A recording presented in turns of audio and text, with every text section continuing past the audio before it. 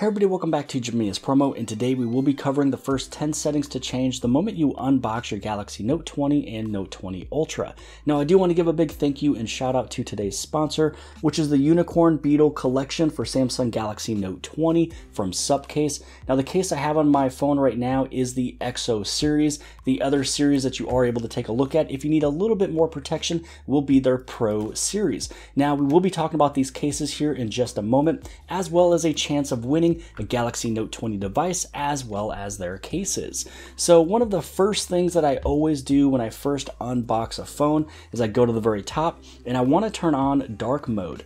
For some reason, it just looks a lot better, and it does actually, in fact, help you save a little bit of battery. Now, the second thing I usually change will be a quick way of going inside of the notifications panel as well as the quick settings. You can see if I swipe down or up on my home screens, it just pulls up the application tray. So if you go anywhere on the screen that is empty, you do a press and hold, go to that home screen settings, and then turn on this option here, which is swipe down for notifications panel. So you can see that if you do get a notification, it is way easier to get to, as well as going inside of your quick settings. So again, if you swipe up, it'll go to your application tray. When you swipe down, it goes inside of the quick settings and notifications panel. The third setting I change is going to be the navigation bar. So usually when it goes to the navigation bar, I like to use gestures. So if you go inside of your settings, go inside of display, and then underneath the display, when you scroll down, you're going to see where it says navigation bar. Then you want to choose on full screen gestures. And you can go through and you can look at more options if you want to. You can use the old style of gestures, which is still going to be recents, home, and back. But this is the one that I use right here, which is going back will be using the sides. And then also going home is going to be just swiping up from the bottom. And again, it's super easy and a little bit quicker for me to use. And this one is just the Android 10 gestures. Now the next setting I usually like to change, since we're talking about display, is the screen timeout. So when you go back inside of the settings, go over to your display, then you're going to scroll down where it says screen timeout. Now for me, 30 seconds is not long enough. I usually like to go for that 2 minutes or 5 minutes. And I do have to say, if you do choose one that's a little bit more than 2 minutes, if you go to that 5 and 10, just be mindful that if you do not hit on that power button, you will take just a little bit more battery because the screen will be on just a little bit longer. Now this is one that was actually not on my list. I'm going to throw it in just right now just because this is something that I usually like to manually take a look at and change. So when you pull down that notifications panel twice and you see these quick settings, on the top right hand side you'll see those 3 little dots. Head down to that quick panel layout and add in that show brightness on top. Just because, at least for me with doing YouTube, I like to manually change my display, or sometimes, I'm inside and I don't need it to be that bright, or if I'm outside, I want it to go brighter. This way you can actually see that brightness on this little line right here in this little panel. So with one little swipe, you can change your display brightness. It just helps just a little bit and goes a little bit quicker if you're not a big fan of that adaptive brightness. Now the next setting to change is one that will also make your phone go a little bit quicker. When you go back inside of your settings, you're going to go all the way down to where it says About Phone. Now inside of About Phone, you want to go inside of Software Information. Then you want to go to your build number and then just tap this one 7 times. It's a way to unlock your developer options. If you have a PIN set up, make sure you type in your PIN here. Now that you've unlocked developer options, just go back 2 screens, and as you scroll down, you can see developer options on the very bottom. So as you scroll down, you're going to look for where it says animation scale, and there's going to be 3 of them that's right next to each other. So you have the window animation scale, transition animation scale, and animator duration scale. So this is a way that you're able to make it go a little bit quicker. So as you can see, when I tap on these here, there's a little bit of a delay for this window to pop up. So now when I put in that 0.5, you can see how it goes just a little bit quicker. Now, if you want to see it change, let's say that I go to this ×5. You see how it comes up really slow? So this is where we put it down to that 0.5. Originally it was at 1x. So this is just a way to make it go a little bit quicker and seem a little bit snappier. Now back to today's sponsor, Supcase, with the Unicorn Beetle collection for Galaxy Note 20 and Note 20 Ultra. Now the case that I have on my phone right now, again, as I mentioned from before, this is the XO series, and there is 3 different colors you're able to get, and it kind of has this little exoskeleton type of look.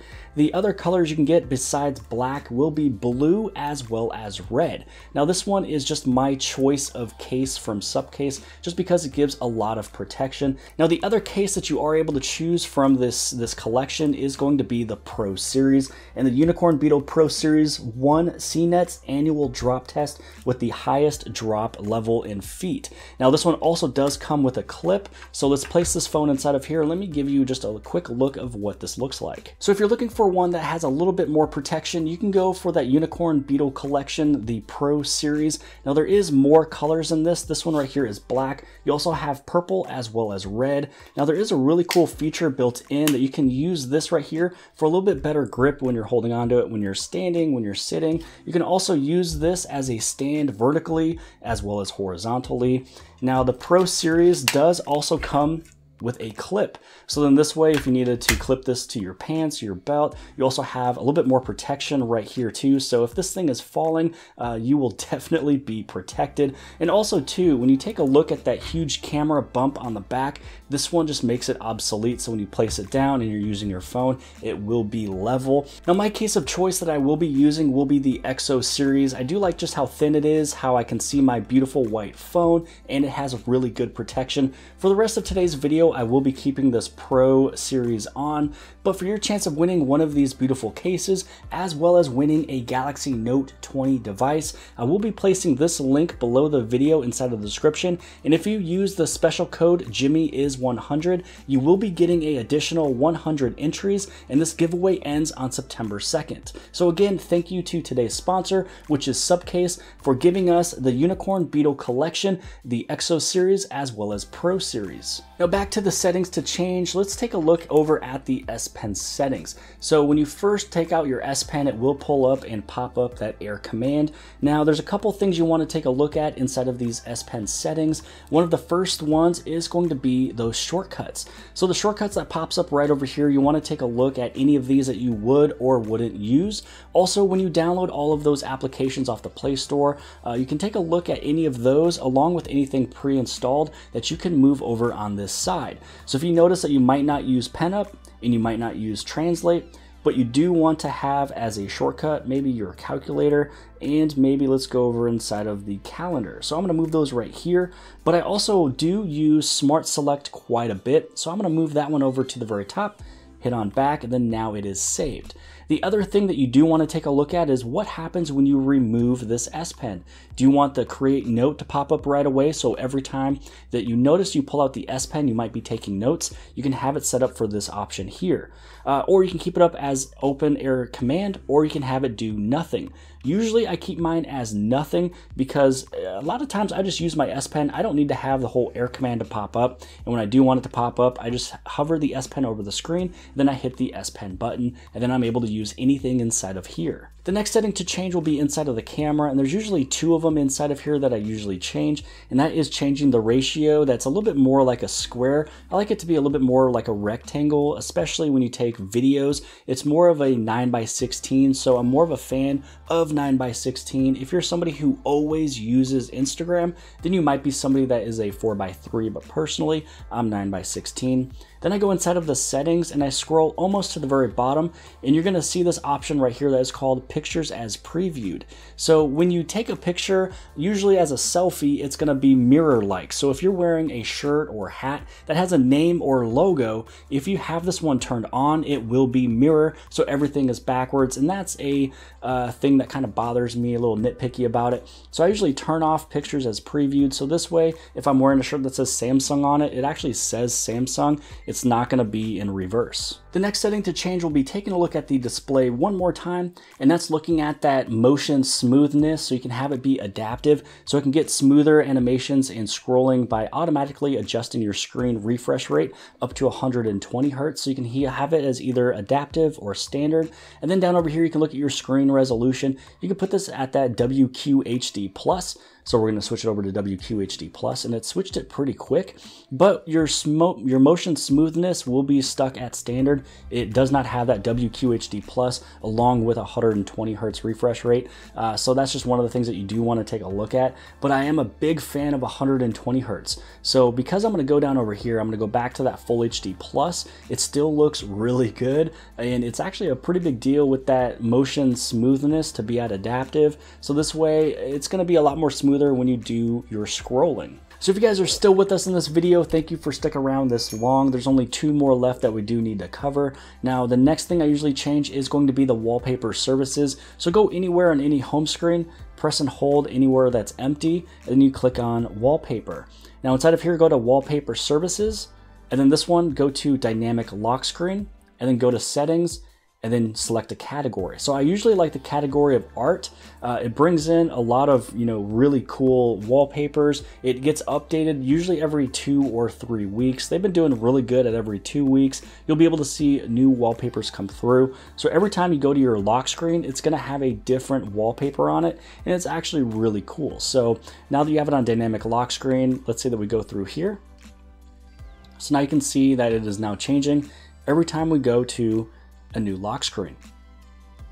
Now for the very last setting that you do want to change is going to be the screen grid. So right now, with it being like a 4x5, it just kind of seems like an older phone, something from many years ago. So go to any home screen, press and hold, and go to your home screen settings. So this is where you can change it for your home screen as well as the app screen.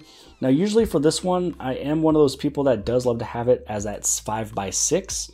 And then let's say that we go right back inside of that home screen settings. For the apps screen, I'm going to go to 5x5, or you can even do 5x6, and then just hit on save. So then this way you'd be able to really bring in and condense all of these screens. The cool thing is that when you're inside of your application tray here, so let's say we go inside the application tray, on the very top right hand side, you can go to clean up pages. And when you do clean up pages, it's going to put it all onto one page. So it's all right here, and then you can hit on apply. And then for your home screens, all you'd really have to do is just press and hold on any of these icons and then put them anywhere that you want. Now I will be going through and making my own folders. I'm also going to customize my little Google search bar right here. I'm also going to change the color. And then for this weather widget, I'm going to put it right up on the very top. If I tap on that weather widget, then I can put it to this location. But really, this is all of the first 10 settings I usually do, maybe the first 12 when I first unbox a Samsung phone. But this is everything that you should do or might want to take a look at when you unbox the Galaxy Note 20 and Note 20 Ultra. Hope you guys have liked today's video. If you guys did, please give this thing a huge thumbs up. Also, did you know if you hit that thumbs up, it actually turns blue? Now, I do want to give another big thank you and shout out to today's sponsor, which is the Unicorn Beetle collection for Galaxy Note 20 devices from Supcase. The one that is on my phone right now is the Pro Series, but my go-to case from Unicorn Beetle collection is going to be the Exo Series. But I hope you guys have liked this video. If you guys did, please give this thing a huge thumbs up. Don't forget to hit subscribe. Subscribe right over here in the very bottom left-hand side. And if you like this video, then more than likely you'll also like this video. And I'll see you guys later.